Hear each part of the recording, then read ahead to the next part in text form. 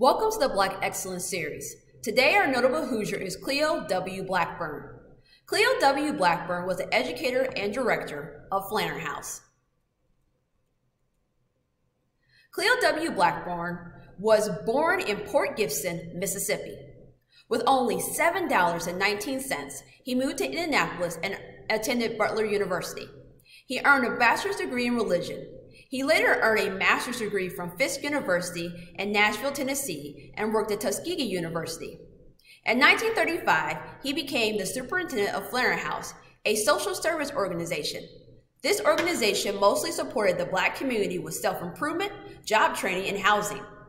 He left Flannel House until he retired in 1975.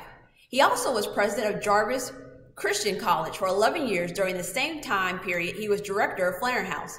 Cleo was married to Fannie Elizabeth Scott and had 3 children. His second wife was Dora Atkins. In 2019, Cleo's Bodega Grocery and Cafe opened, and it is named after Cleo W. Blackburn.